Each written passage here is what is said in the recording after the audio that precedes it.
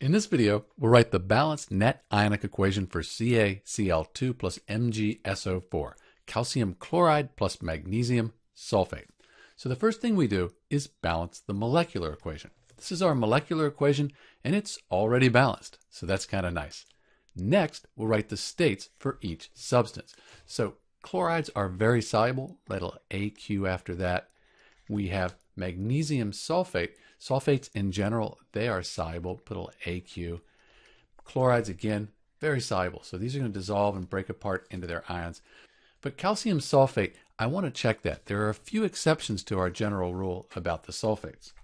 So you can see in general with the sulfates, most of them are soluble, but there are a few that are slightly soluble, and calcium, that's one of them that's slightly soluble. So a little bit of it will dissolve in water. Not a whole lot, just a little bit. For net ionic equations, when we have a slightly soluble compound, we treat that as if it's insoluble, so it won't dissolve. We're going to write a little S after that. So when we have this reaction, this will fall to the bottom of the test tube. A little bit will dissolve, but almost all of it falls to the bottom of the test tube in a precipitation reaction. So we have our states.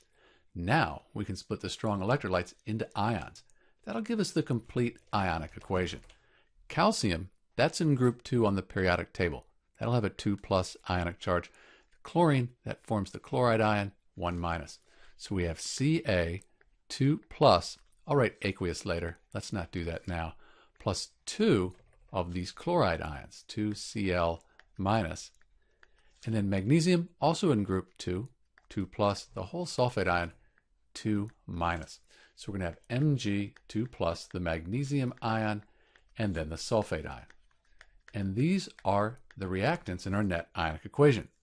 For the products, 2+, and we said minus, so we have Mg2+ again, and we have our 2 chloride ions.